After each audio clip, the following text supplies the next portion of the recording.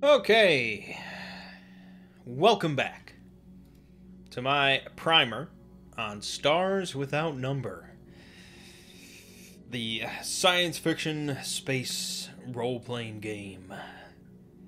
Although you really could play this game without ever going into space, with really the barest hints of science fiction, but that's no fun. Well, maybe it could be fun. But anyways, so far we have talked about the basic setting and making a character and rules for combat and solving different situations and skill checks and so on and so forth, hacking, blah, blah, blah. But although you could start from there and get into a campaign, there's some things you're still missing, and that is stuff. Objects, items, equipment, vehicles, from laser rifles to mechs to the biggest starships imaginable. There's a lot of stuff that we get to talk about, so let's dive right into it. This should be fun.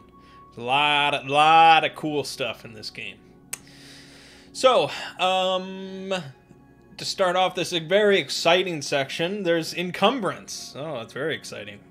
So, this is really, there's a lot of RPG tables,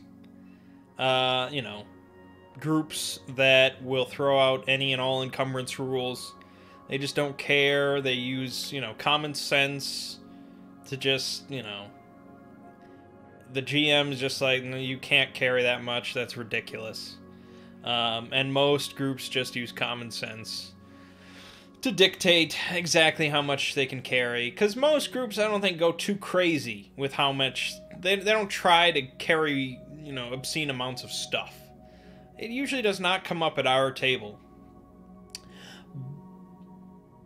Other groups, of course, are the opposite end of the spectrum. They're very specific. They want to be very realistic about how much each person can carry, often based on strength, and they relish all these rules for encumbrance.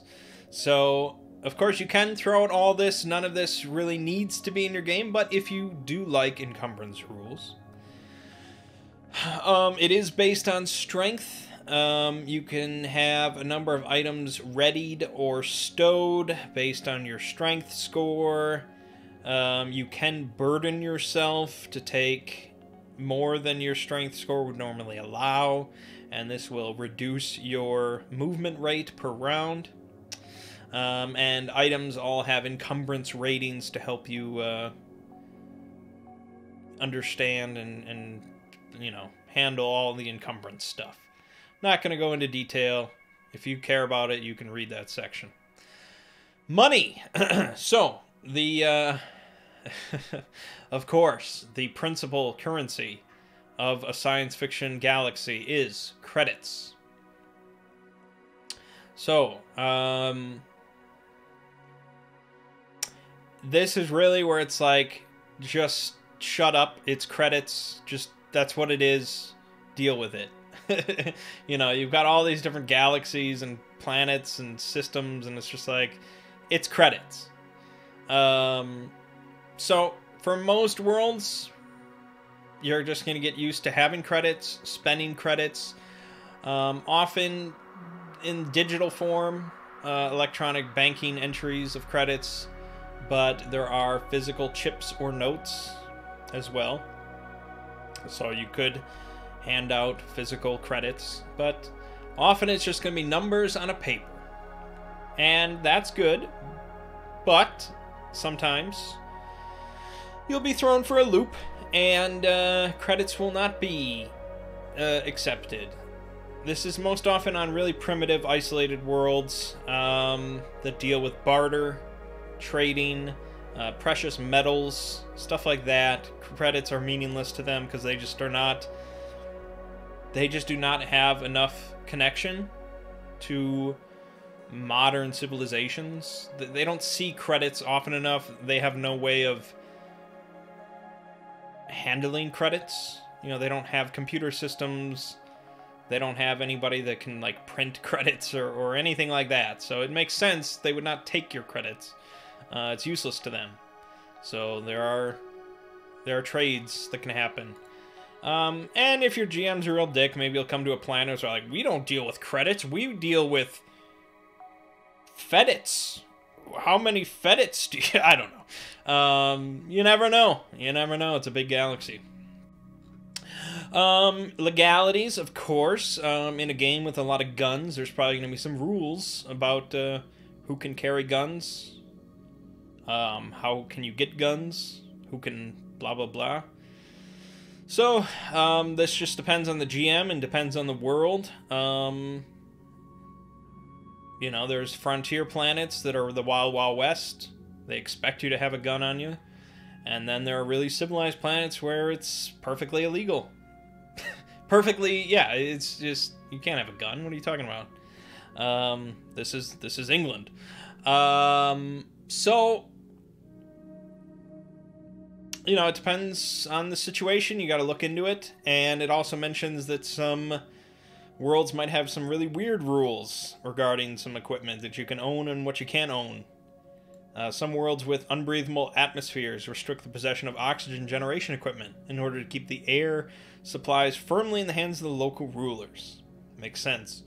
So, laws are really just there for your GM to trip you up. And that's pretty much it.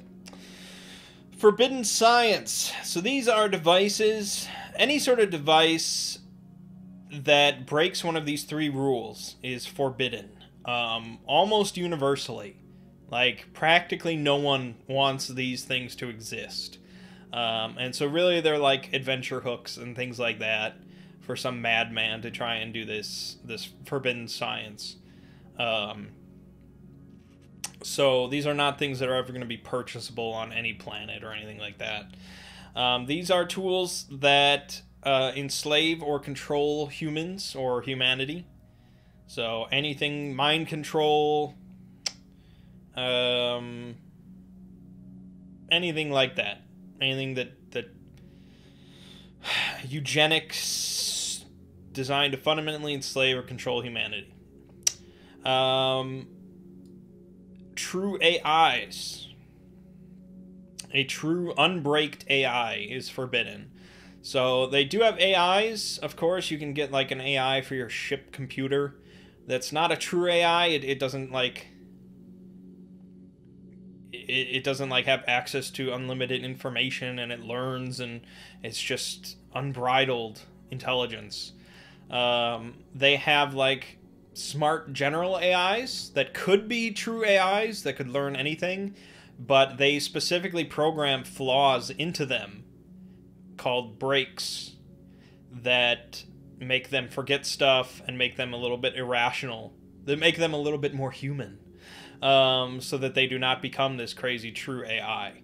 So anybody that makes anything that's a true AI with no flaws whatsoever, that is forbidden. And finally, any device capable of planetary destruction is also forbidden.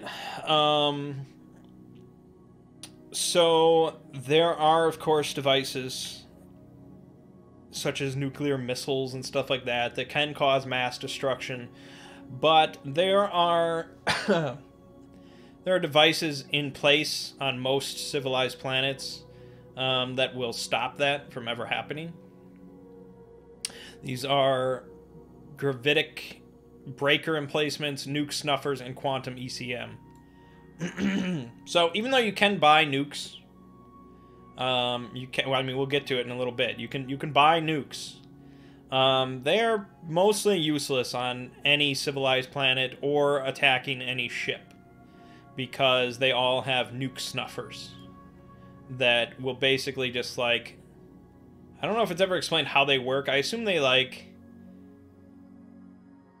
They like prevent nuclear fission or something like that from ever occurring within a certain radius. So they just make them into duds, pretty much. And so, yeah, most planets and ships are protected from a lot of stuff, but creating something that bypasses that and actually could destroy a planet is, of course, forbidden, because that would be a big problem. All right, so technology levels, we already went over this. I don't have to talk too much about this. Anything that's from before the Scream, the big psionic death that really messed up the galaxy, is known as pre-tech. So pre-tech stuff is really valuable, almost universally. Sometimes it's mass-produced, but it's still not like run-of-the-mill. Like, it's almost always something that's gonna be better than anything else and therefore expensive. Some pre-tech stuff is really, really valuable. They don't know how to make it. It's just rare.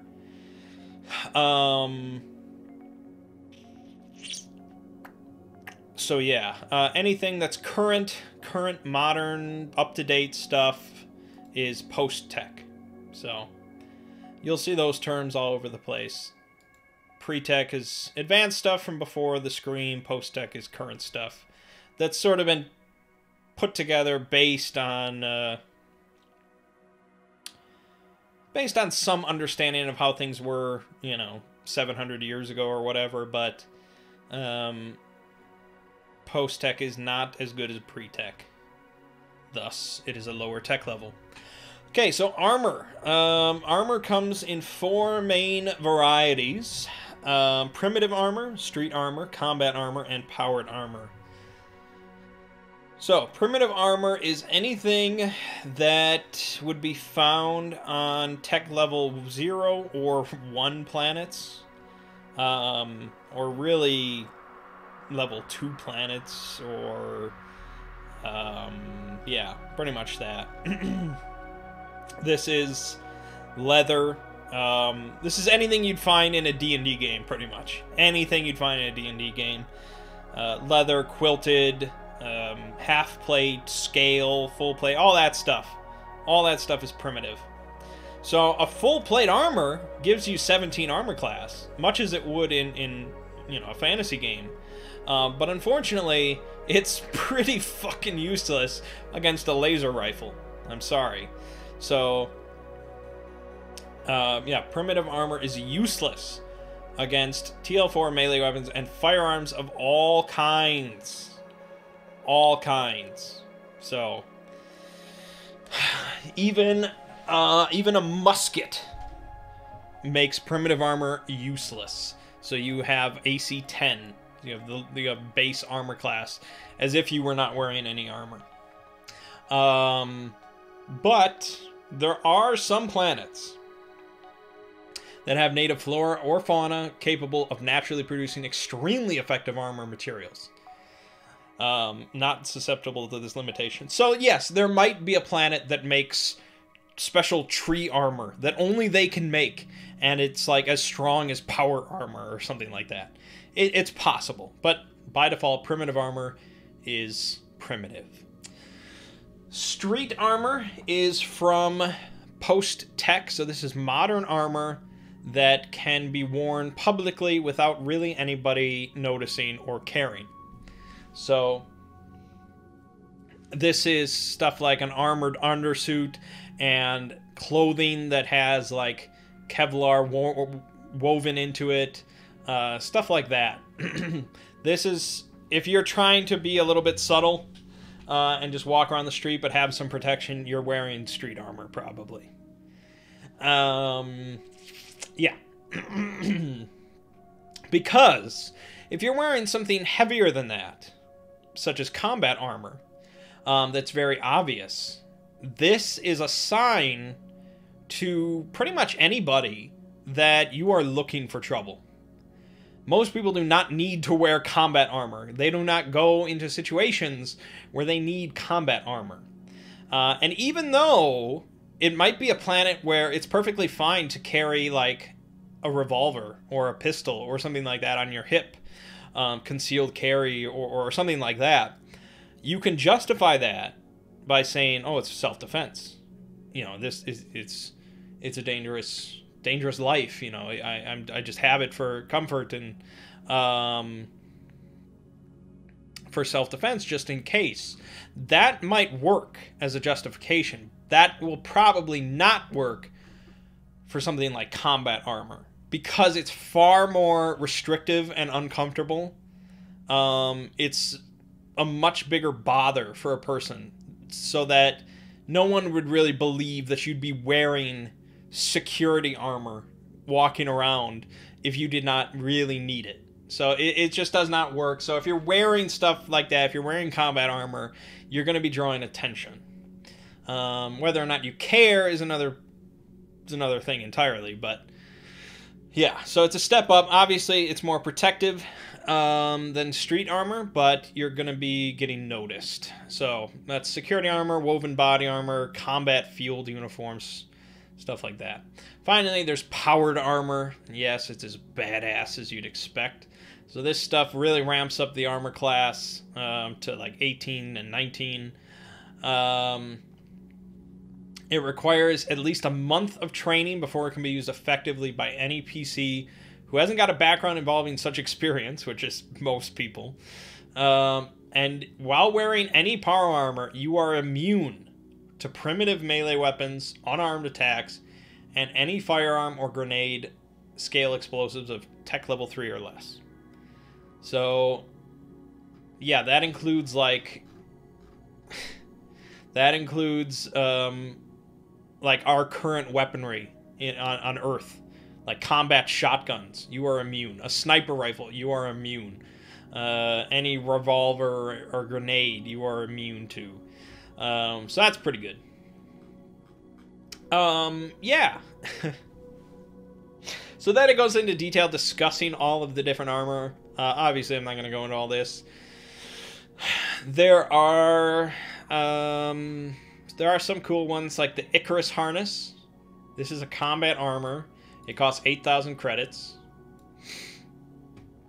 It provides 16 armor class, so that's pretty good. But notably, it provides a gravity damper. So you can fall an unlimited distance without harm. You can fall from like you can do a halo jump and hit the ground with no problem whatsoever. And it just drains a Type A power cell, which is not that big of a deal. I mean, you're going to want to have spares, of course, but still, an unlimited distance without harm. That's really cool. It's not often that you're going to be falling huge amounts of distance, I wouldn't think. But just the fact that you could take your spaceship into like the lower atmosphere and your whole team just jumps out with Icarus harnesses and lands on a building, it's just badass, man. It also functions as a vacuum suit, so that's cool. Oh yeah, storm armor. So this is one of the powered armor. This is a tech level 5. Most of the powered armors are tech level 5. This is advanced shit. This is really cool though. It's basically like a crisis suit or something. It allows you to treat your strength as 4 points higher for encumbrance purposes. It allows you to leap up to 20 meters as a move action, either horizontally or vertically. And it allows you to fall up to 40 meters without suffering harm. It has an onboard medical computer that can stabilize you if all other efforts fail.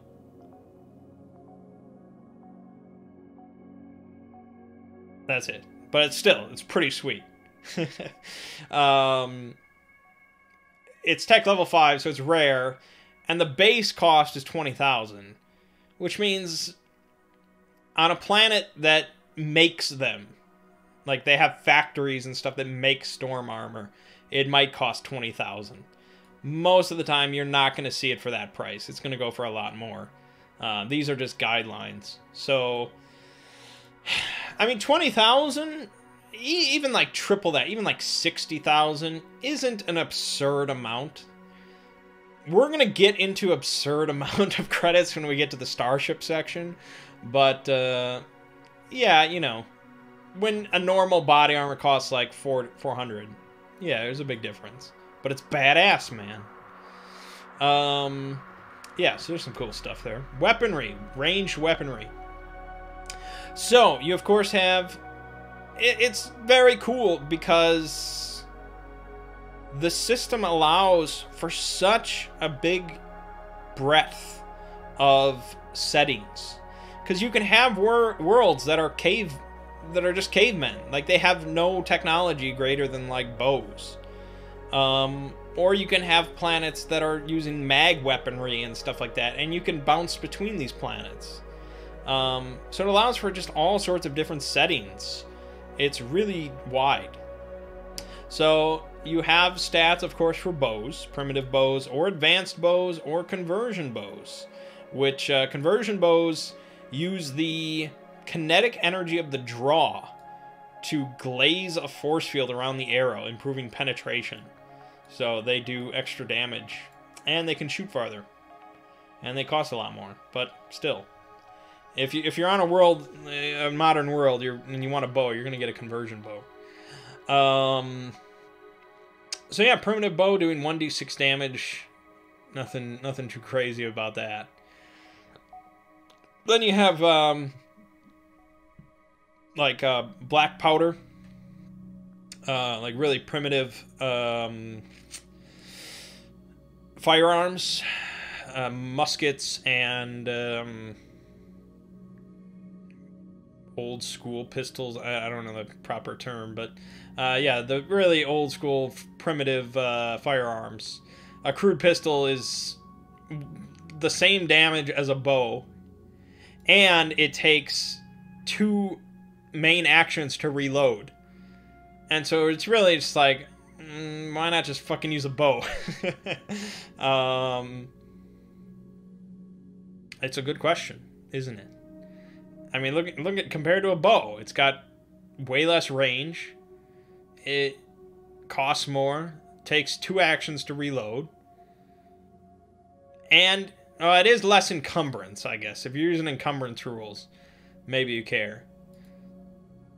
But I guess it's probably faster to shoot, but by the rules, it's not. Although maybe, I don't know how the ready rules really work, so maybe not.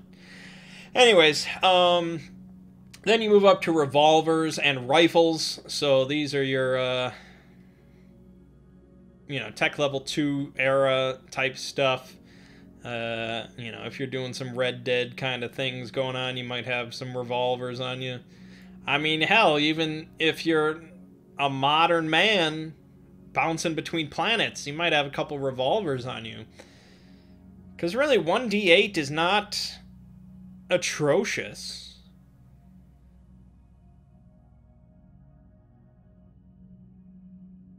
It's not. I mean, compared to a mag pistol, I guess, which does 2d6 plus 2.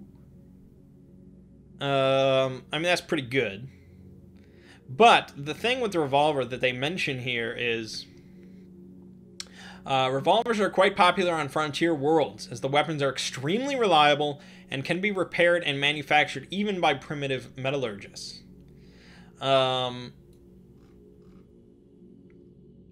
So yeah, if I was bouncing around between planets and I always wanted to make sure I had a functioning weapon, revolver's pretty reliable. And it's badass, I don't know. Maybe it's not the best, but screw you. So yeah, you go through the gamut of shotguns, submachine guns, combat rifles, sniper rifles. Getting to the modern stuff, you have void carbines. These are designed for vacuum environments. They have no recoil. Their rounds cannot penetrate ordinary ship equipment plating. I don't know why you'd mention that. I thought most... Oh, no, I guess you can. I don't know what those rules are, but... That's not going to happen too often. The magnetic weaponry, mag pistol, mag rifle, they use magnetic acceleration. Yeah. The spike thrower is like a shotgun that uses magnetic acceleration. It does 3d8 damage, which is the highest amount on this list. So that's pretty cool. The laser weapons, like I said, since they have no recoil, they get +1 to attack, or to hit.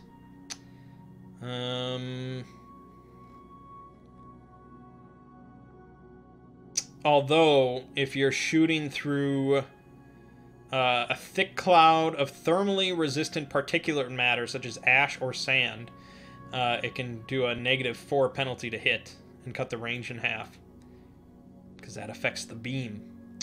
Thermal, pistol, plasma projector are pretty much better laser weapons, but they have shorter range, and they're really loud. If your GM actually remembers that, they're really loud. Then you get into the tech level 5 stuff, so this is not going to be very common. Shear rifles cause dangerous repulsor fields inside a target, tearing it apart. Thunder gun makes uses grav plates to create rapid randomized disruptions in a target. This is really good against inanimate targets. Because it always does an extra 1d10 damage, so it really does 3d10 damage on inanimate targets. That's pretty good. And then finally, a distortion cannon. These are not going to be common in your campaign, I almost guarantee it. So, yeah, it sort of just fucks things up. It can ignore a meter of solid cover, and it does 2d12 damage. It's pretty good. It's pretty good. Melee weapons, I already went over these. Small, medium, large, primitive, or advanced. You also have the stun baton. You know what that is. And the suit ripper. These are weapons used specifically to rip vacuum suits. It does 1d6 damage. But I think normally when you attack... When you get attacked while wearing a vacuum suit, there's like a 50% chance that a tear occurs, but with a suit ripper, it always occurs. And so as soon as it rips, you are you have to go to those hard vacuum rules. So yeah, you could lose consciousness immediately. So unsurprisingly, these weapons are strictly illegal in space environments. Yeah, of course. Then you have the heavy weaponry. Yeah, this is what you... this is some badass shit. These are all your heavy machine guns, you know, that you'd expect from our world. The big vehicle-mounted machine guns. You've got rocket launchers and demo charges. Those are all just sort of wrapped up in these three things. Those are tech level 3, so these you are all pretty familiar with. Railgun. These are just bigger versions of the magnetic rifles. So, magnetic acceleration on big metal slugs. And it shoots out a lot of them. So, you can use it to suppress.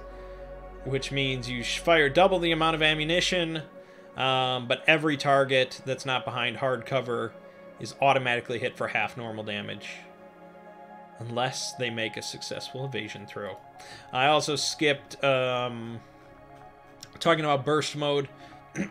So some of these weapons that you see have an asterisk, such as the combat rifle.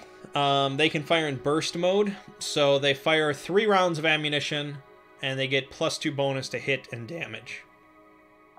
That's pretty much it. It's pretty simple. So this game does very much track your ammo. This is not just... It's not like Dungeon World or something like that, where it's just like...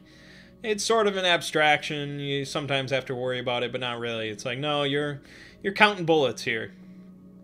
So keep track of magazine size and all that good stuff. What else? What else? Anti-vehicle lasers. Obviously useful against vehicles. Hydra arrays are basically like... They're just multi-rocket launchers that you can zero in on some targets. Wheat cutter belts. It's a belt of explosives firing off a scything blast of shrapnel. So it's basically like a strip of claymores on a side of a vehicle. This is just pure sadistic riot control It's brilliant. So yeah, that's good. And then vortex cannons, which are as cool as they sound. They use controlled gravitic shear planes to cause a target to simply fall apart into component fragments.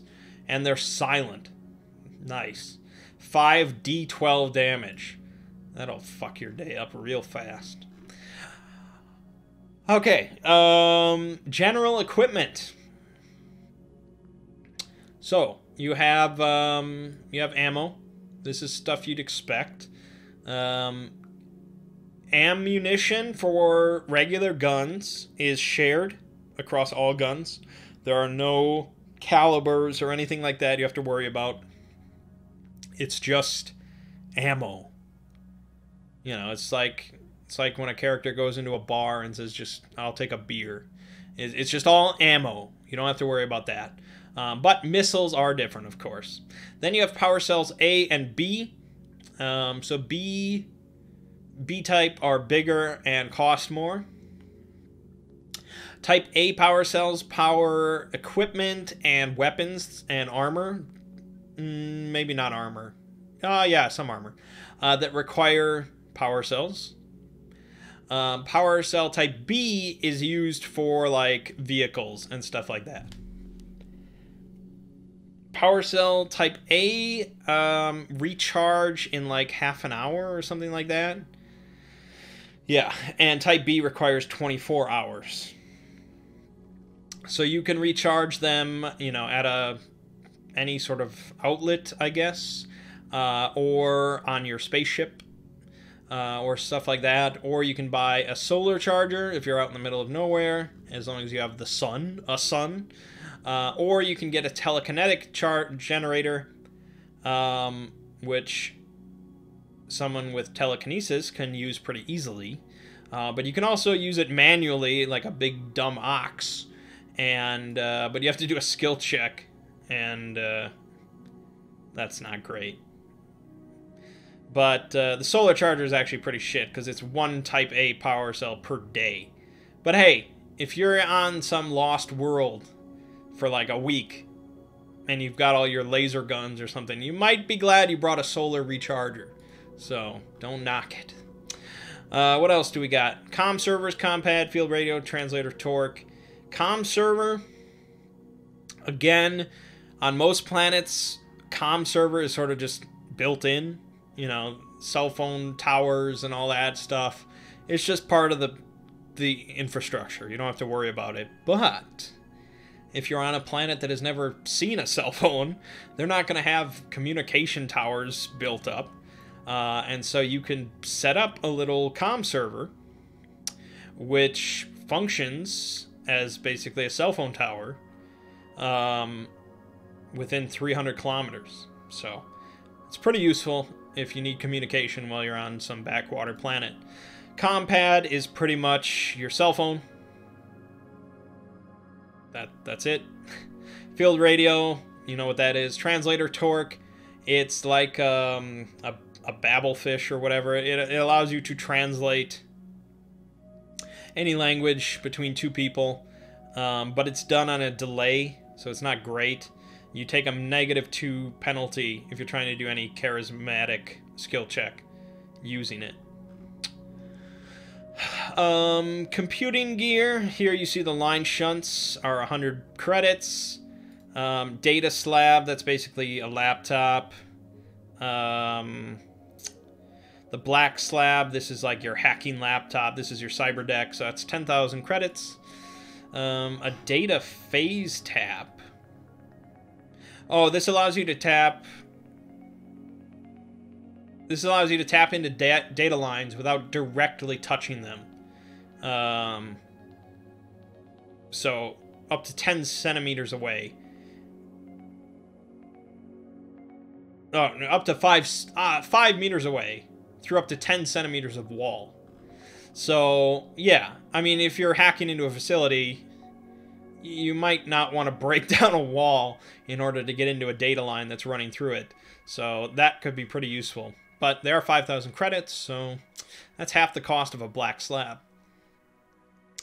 Remote link unit. I think that's similar to Yeah, it allows you to maintain a connection with a remote data storage unit. Because again, the whole wireless thing is a little wonky, so they have remote link units if you really care about maintaining wireless connections. Oh, stiletto charge. These are cool. This is basically a flash drive from the golden age of humanity that allows you to automatically succeed on a hacking attempt. Just, you plug it in, boom, you are hacked in. No skill check necessary on any system. It's amazing. It's amazing. But make sure you use a line shunt, because otherwise it's still only 1d4 rounds. It's still temporary without a line shunt. So, yeah, guaranteed success. These things are ridiculously valuable, of course. There's no cost listed here. They are prized so highly that they are almost always unavailable for conventional purchase, of course. So you might be given these as rewards for certain things, or you might find them in some long-lost ruins. But yeah, those are fucking valuable. I'd be worried if I was playing a hacker that had one. I'd be worried it would be kind of like a mega elixir or something in a role-playing game, in like Final Fantasy, where it'd be like, should I use it? No, but I might really need it later. You know, guaranteed success. That's wild. Storage unit is just extra storage in case you really need to download an entire big database. And then tight beam link unit uses a laser to connect via line of sight transmission. Again, it's sort of bypassing this whole wireless thing. What else do we got here? Pharmaceuticals, so these are all your drugs. Not going to go into these too much, because a lot of them do stuff you might expect. A bunch of them cause system strain. So this is sort of the... It's sort of the system equivalent to Essence in Shadowrun. Because this also goes with cyberware. So you have a number of system strain available to your character equal to your constitution score. And so cyberware, as we'll get to in a bit, maybe, deducts from your overall system strain. So you can't have just abundant amount of cyberware, of course. But often drugs, will also add system strain to you. And I think if you ever OD, you just go unconscious, I think. Something like that. So, yeah, some of these add 1 system strain, some add 2, things like that. Some make you better at combat, some keep you awake. This is a truth serum. There's a lot of stuff in here you'd probably expect. So I'm not going to go over all that. Tools and medical gear. Bioscanner lets you scan for injuries, diseases, genetic stuff, toxins, all sorts of stuff like that. Lazarus patch. This I mentioned before. This allows you to stabilize somebody better than almost anything else, unless you're a bioscion. So you're going to want to have these available to you. Let's look at the price. The price of 1 Lazarus patch, the baseline, is 30 credits. So, yeah, if they're available to you, your medic should be having a lot of those. Even if you have a bioscion in your group. You know, what if he goes down? But yeah, so those are good. Medkit, those are you're familiar with. Metatool, this is basically like a multi-tool for engineers and hackers and all sorts of stuff like that. It's got a bunch of little things with it. Spare parts, this is just a generic thing. You might need spare parts for fixing or building or things like that. Tailored anti-allergens. These allow you to breathe an atmosphere or eat local flora or fauna that would normally cause severe allergic reactions. It's probably not... I mean, maybe one character that's really, like, paranoid and likes to be prepared might have some of these on them, but most of the time you're probably going to purchase that in preparation, I think. And then a toolkit you're familiar with. Field equipment. There's all sorts of stuff here. Atmo filter lets you filter out toxins, backpacks, binoculars, climbing harnesses. Glow bug is a palm-sized disc, can adhere to any non-porous surface, and it emits a big, bright light. Grapnel launcher. This is not a word you see too often. Grapnel. I mean, most people just say like a grappling hook launcher or something, but grapnel. I looked it up. It's acceptable. Grav chute. This is basically like an advanced parachute. It slows your falling speed for up to 1,000 meters. And the advanced version of it allows you to fall from orbital heights and costs 1,000 credits. And they burn out after one use. They're good if you can't find an Icarus harness, but, I mean, come on. The Grav harness allows for clumsy flight, so it's kind of like a jetpack. Insta-panel lets you set up a panel that can basically, like, resist some damage.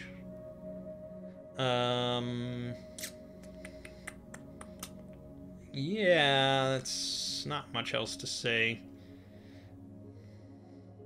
Vacuum suit.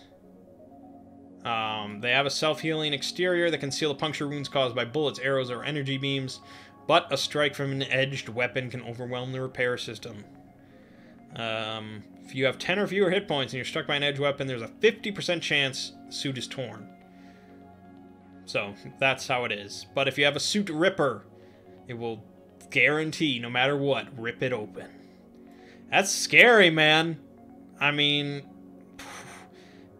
like, if you're on a station or something like that, and you're all in vacuum suits, and some crazed man rushes at you with some suit rippers, and whew, scary.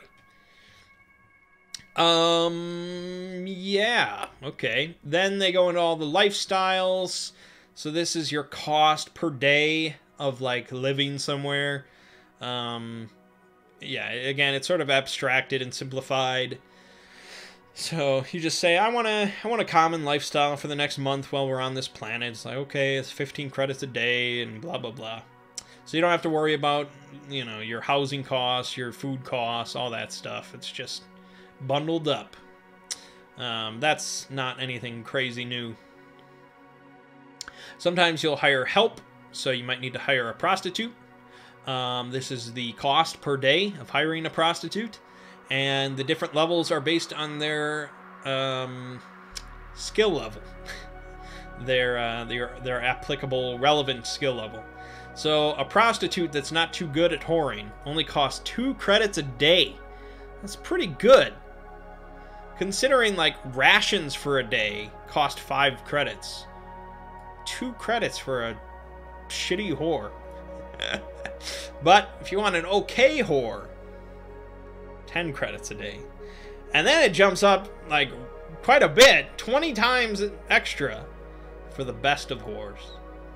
So, yeah. So that goes for doctors or lawyers or technicians. Unskilled labor. There you go. And then services like renting a car, passage on a starship if you don't own one, throwing a party, bribes for different crimes, so on and so forth. Vehicles. So this is any vehicle that is not a starship, because again, starships have very specific rules. So these are your motorcycles, your cars, your hover cars, helicopters, your traditional like fixed wing planes, your grav flyers, all that stuff. This is all wrapped up in here. So, if you just want a regular old motorcycle, badass, 1,000 credits, it's pretty simple. Whereas if you want a grav tank for some crazy operation you're pulling, that's 200,000. But that's the base price, and not many places are just going to sell you a grav tank for the base price with no questions asked. So, you know, these are guidelines. You can probably buy a used motorcycle for 300 credits. So they have the speed info. This is not some absolute measurement. This is an abstraction, of course, because a ground car does not really have 0 speed. It is not immobile. These are relative to one another. So, when comparing, in like a chase or a race, when comparing a motorcycle to a ground car, the motorcycle will always be faster, just assuming these numbers. Now, of course, things can change those numbers, modifications, and all sorts of stuff, but by default, a motorcycle is just 1 step faster than a ground car, whereas a grav car is 2 steps faster than a ground car. Yeah, there's armor, so this subtracts from any damage done to it. Except if you're using heavy weaponry, which ignores vehicle armor, which makes it a lot better.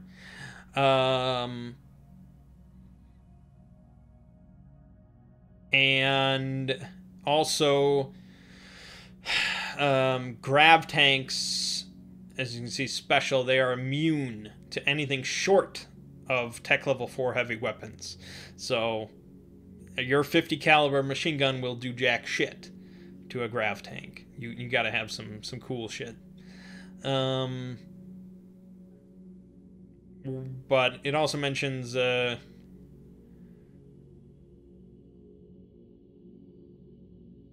sophisticated tanks. I assume this means like our current tanks, I would guess. Oh, less sophisticated tank. Yeah, so like our current tanks are immune to anything below tech level 3 heavy ordnance. So like a combat shotgun would do nothing to a modern tank. Hit points, those are what you'd expect. Again, this is all to have like ubiquity between different OSR systems and things like that. So you can have a pack of wolves to go against a car, I guess. Crew, this is the maximum number of occupants that can fit inside the vehicle. So obviously a motorcycle has 1. 5 people can fit inside a ground car. 8 people can fit inside an ATV Explorer. Tonnage is the weight of the vehicle by default. Tech level is the minimum tech level to make it. So on and so forth.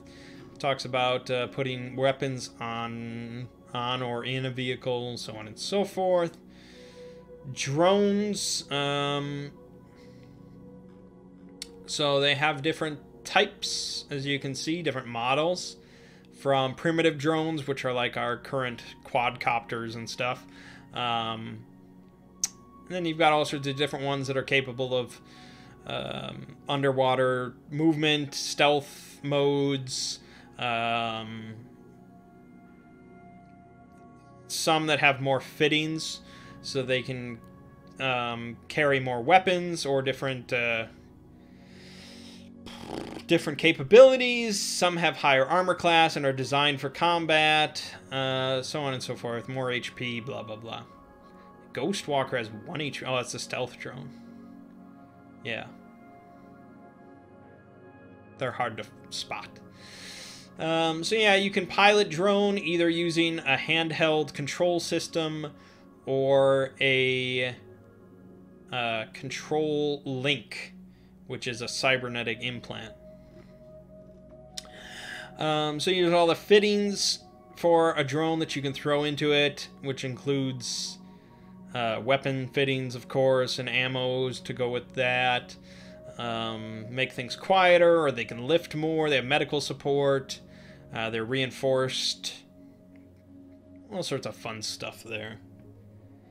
Drones are pretty cool. Not obscenely expensive. Obviously, the Electo Tech Level 5 combat drone is going to be pretty expensive, but you know, having a little stealth drone that can record and see stuff it's not terribly expensive. With an observation suite, camera and sound, full. Oh, all drones are wired for basic camera and sound. Oh, you don't even need that. But this suite contains a full spectrum UV, IR, visual package, remote sound sensors, and radiation chemical detectors. Ooh, that's kind of useful. You send that ahead of you to see if there's, you know, a lot of radiation. That's not bad. Can operate even in the complete absence of visible light. There you go. Yeah, you might want to have a drone with you if you're heading to some radiation shithole.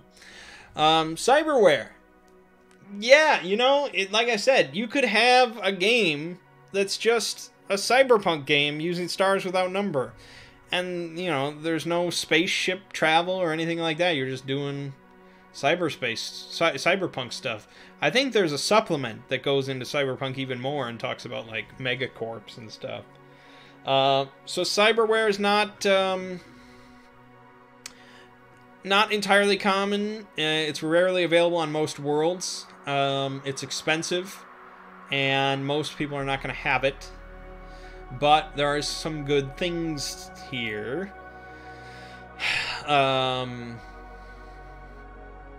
Body arsenal array, 10 grand. This allows you to have retractable body weaponry. That's pretty good. Dermal armor, 20 grand. It gives you AC 16. Immune to primitive weapon shock. Gecko anchors, 15 grand. Can climb sheer surfaces if they were flat. That's pretty nice. Identity submersion trigger, 25 grand. Allows a false identity to be perfectly assumed.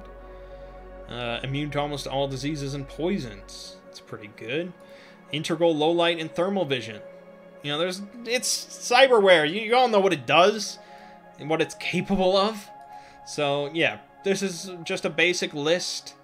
You could come up with anything, of course, and I'm sure the GM will see if it's possible, but you might have to travel to a certain system, to a certain planet, to a certain city, to find someone that can do it for you, but it's in the galaxy somewhere. I'm not going to go over it because, yeah. Artifacts. So, these are essentially magic items. In any other system, of course, these would be like the really powerful magic artifacts. These are stuff that's from the pre-tech. These are from the golden age of humanity, and these are pretty much never purchased on any open market. These are held privately, or they're lost, waiting to be found, stuff like that. These are adventure hooks, you know, rarely talked about. You would have a whole adventure based around one of these items. And they're really cool, but they are rare. And so there's artifact armor, weaponry, and equipment. And so you'd have like here, the Titan-powered armor. An enormously heavy suit of servo-actuated powered armor. Titan Assault Plate was favored by pre-tech boarding parties and space marines.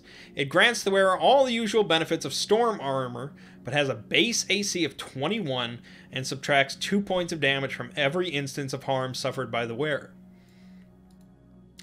That's pretty good!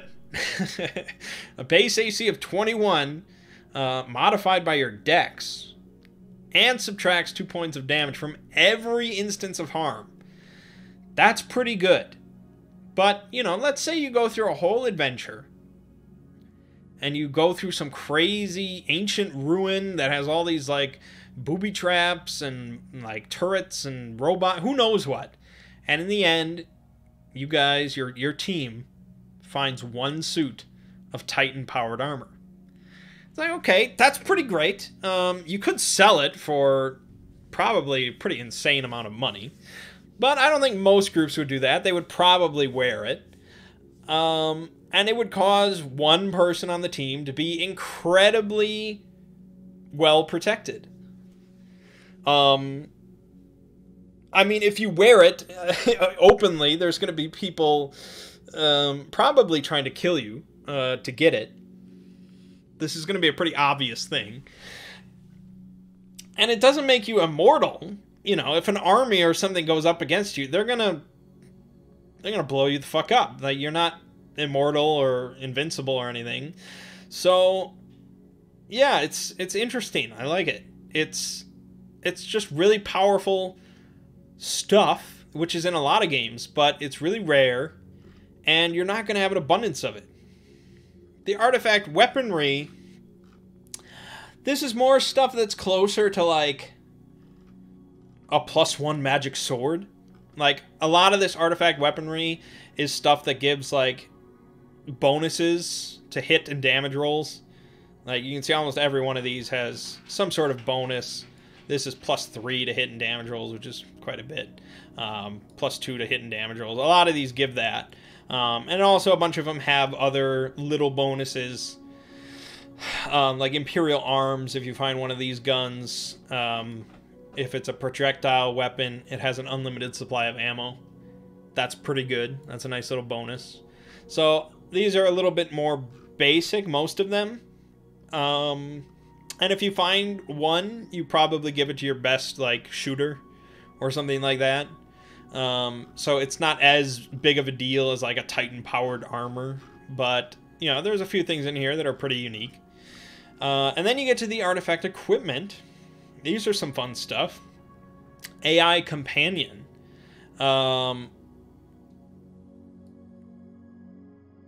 So these are really smart AIs, smarter than anything commonly available, and it's these are human level intelligence that have their own personalities, and they stick with somebody, and they have program and fix skills at level 3 or greater with maybe additional capabilities, which is cool, but they also you know, they could cause some problems. Who knows?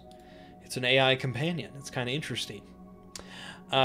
Super stim packs. A mind wall helmet that's like...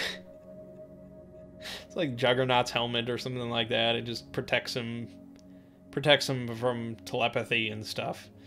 Pseudo nukes.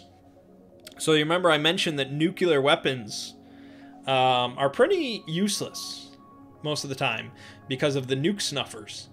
So you're not really dropping nukes on planets or shooting them at other ships because they don't work. They get snuffed. But a pseudo nuke was designed to sort of bypass this stuff. It just works differently. And so it can wipe out a large city or space station. Those that survive are spectacularly illegal on almost all worlds. So yeah, because most people in the galaxy do not fear nuclear weapons anymore because they're just constantly protected by nuke snuffers. It's not a possibility anymore.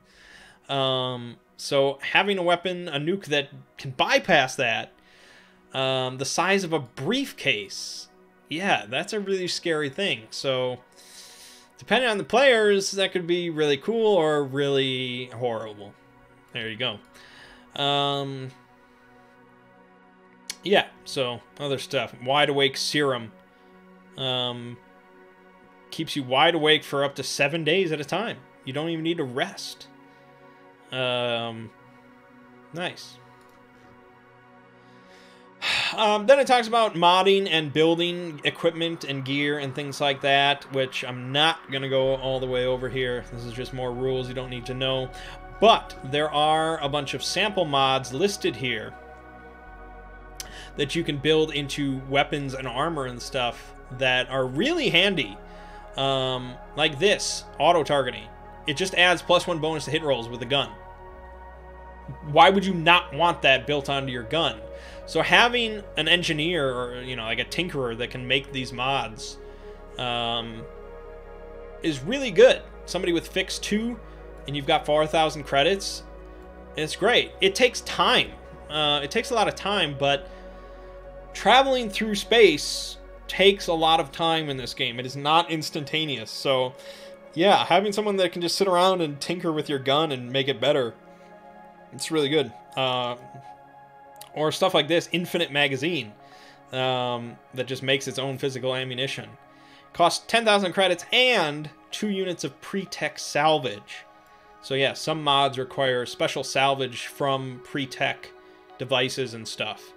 That's usually not available to purchase, so it's trickier to find. And it could very easily just be like a mission reward or something like that from the GM. It's like, yeah, here's some pre-tech salvage. And so deciding exactly what to do with it, because you could sell it for a bunch of money, I'm sure. Or you could do some pretty sweet mods with it on certain people's guns or armor. You can make armor that automatically seals whenever it detects low pressure, so you're never caught in like a vacuum accidentally. That's pretty nice.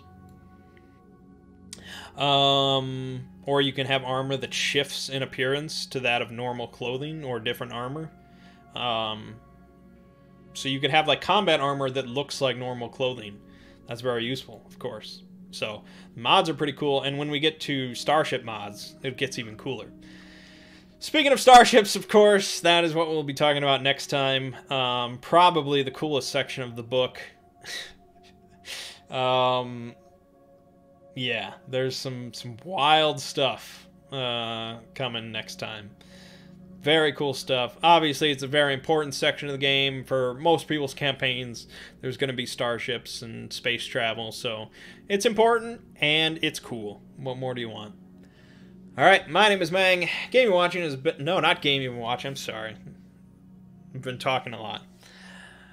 This has been a primer on Stars Without Number, which is... It is a game, but you haven't really been watching it. But this has been a primer on Stars Without Number, and I'll see you fine folks in the next part.